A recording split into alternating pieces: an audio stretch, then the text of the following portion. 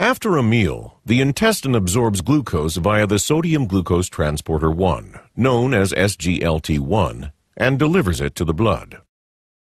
In response to glucose absorption, the intestine secretes two major incretin hormones, glucagon-like peptide GLP-1 and glucose-dependent insulinotropic polypeptide GIP, which together with increased levels of glucose augment the secretion of insulin from the beta cells of the pancreas.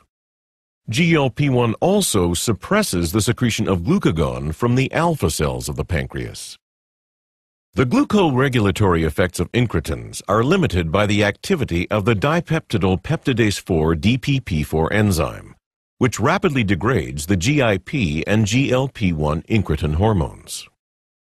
In skeletal muscle and adipose tissue, insulin stimulates glucose uptake into the cells. In the fasting state, the liver helps maintain normal blood glucose levels by hepatic gluconeogenesis and glycogenolysis, which result in the release of glucose into the blood.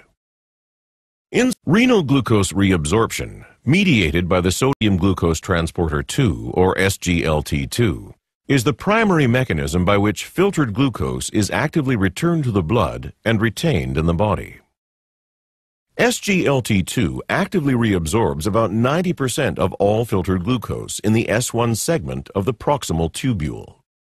SGLT2 is believed to be expressed almost in liver, skeletal muscle, and adipose tissue.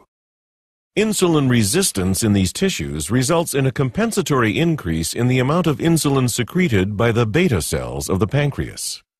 Over time, the beta cells may fail to produce enough insulin to meet the demand created by insulin resistance. This failure may also be worsened by glucotoxicity. The deleterious effect of elevated incretin response is lost or substantially impaired. However, the DPP4 enzyme performs its usual function despite fewer incretins to degrade. All of these hormonal effects lead to reduced insulin secretion, reduced glucose uptake, increased glucagon secretion, and excessive hepatic glucose production. In the diabetic state, the kidneys continue to reabsorb virtually all filtered glucose, despite the presence of hyperglycemia.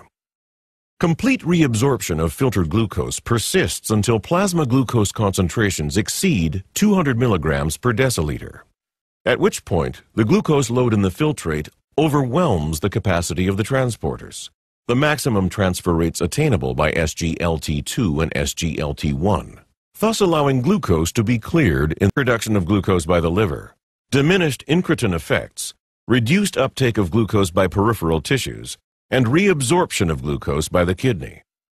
Over time, these factors contribute to the sustained hyperglycemia that leads to glucotoxicity, which worsens insulin resistance and contributes to beta cell dysfunction. In this way, hyperglycemia appears to perpetuate a vicious cycle of deleterious effects that exacerbate type 2 diabetes.